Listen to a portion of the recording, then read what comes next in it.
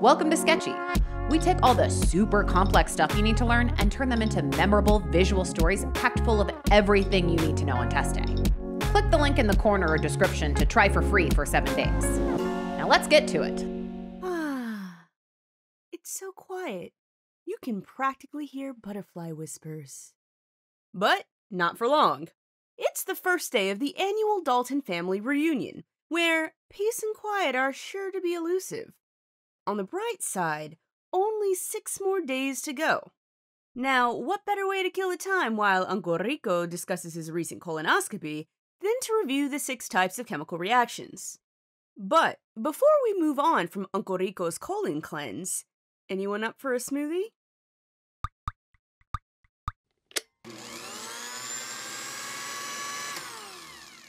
Lewis Dalton is combining strawberries and bananas into one delicious beverage, which is a great reminder of combination reactions, where 2 or more reactants are combined to form one product. These are also referred to as synthesis reactions, which makes perfect sense because chemists love unnecessary synonyms. While he blends away, let's see what his little sister is up to. Looks like she's about to dig into that decomposing sandwich. Yikes. But nonetheless, a helpful reminder that a decomposition reaction involves one reactant being split into 2 or more products, like how this decomposing sandwich was ripped into 2 pieces. Many decomposition reactions require energy input to occur. This can be provided by heat, light, or an external voltage source. While she gets a crash course in entomology, let's make sure there aren't more of those sandwiches going around. Looks like Mrs. Dalton narrowly avoided her sandwich by replacing it with a single cocktail.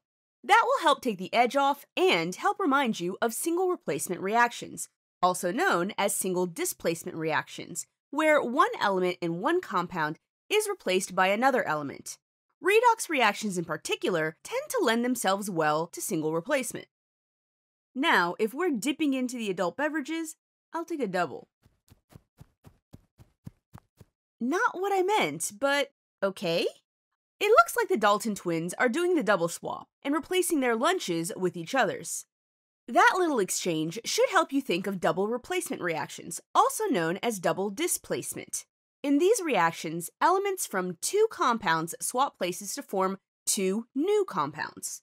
Reactions that form precipitates or gases are typically double replacements, where one of the new combinations is a solid or a gas. Fittingly, this type of reaction can also be called an exchange. And if that makes too much sense, they're also referred to as metathesis reactions. Something smells like it's burning. I'm guessing Mr. Dalton will ironically call those steaks well done.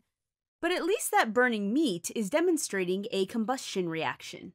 These involve a substance reacting with oxygen gas and releasing large amounts of energy as heat or light. The substance is typically a hydrocarbon fuel, a compound containing only hydrogen and carbon, such as the propane used in a grill. When it reacts with oxygen, like the oxygen in the fresh outdoor air, hydrocarbons will create carbon dioxide and water as byproducts. You can recall this with those puffs of CO2-y smoke and the watery sweat collecting on Mr. Dalton's forehead. Now, is he sweaty from the flames or from the pressure of trying to impress his in-laws? Someone should tell him that once you reach a certain age, you shouldn't worry about impressing others. In fact, Auntie Agnes just may be the perfect person to teach that lesson with her famous no-bake Swiss rolls. One bite out of those bad boys will make you wish that Swiss neutrality applied to your taste buds. She makes her rolls by mixing an acidic lemon with basic baking soda, which represents a neutralization reaction. These are reactions between acids and bases that neutralize their activity and typically produce salts and water, hence the salt and water on the table next to Agnes. Now, keep in mind that one chemical reaction can actually qualify as more than one type of reaction. For instance, neutralizations are a type of double replacement, and many combustion reactions are actually combination reactions as well. You can figure this out by examining the products and reactants in the chemical equation. Now, Let's recap while I wait for the perfect time to accidentally drop my Swiss roll for the dog. Combination or synthesis reactions combine two or more reactants into one product, while decomposition reactions split one reactant into two or more products. Single replacement reactions replace one element or ion in a compound with another. Double replacement reactions swap elements between two compounds to create two new compounds. Combustion reactions typically involve a fuel reacting with oxygen to produce carbon dioxide, water, and large amounts of energy. Neutralization reactions typically involve an acid and a base reacting to form salt and water. Well, as gastronomically appealing as baking soda Swiss rolls, burnt meat, and maggot sandwiches are, I think I'll go crash a different family reunion.